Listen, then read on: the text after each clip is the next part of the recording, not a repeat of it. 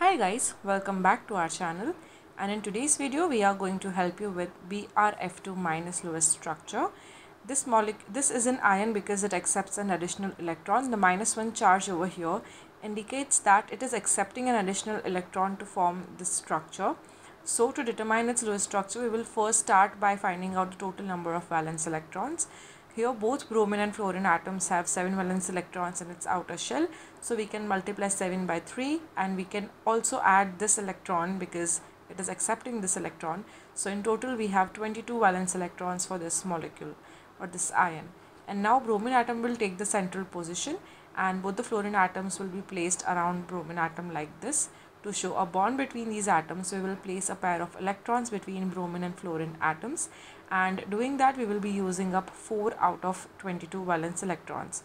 Here we will place 6 more valence electrons around each fluorine atom so that they can have complete octets, and doing that we will be using up 12 more valence electrons. Now we will proceed forward and we will try and complete octet for bromine atom by placing 4 more electrons.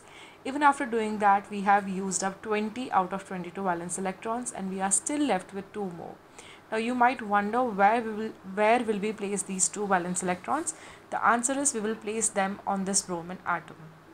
So if you're aware of it, bromine atom can actually have expanded octets and can accommodate more than 8 valence electrons in its outer shell, and hence these electrons will be placed on the bromine atom.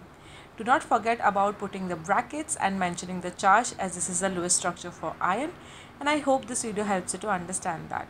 For more such videos on Lewis structure, molecular geometry, polarity of the molecules, make sure to subscribe to our channel, and thanks for watching.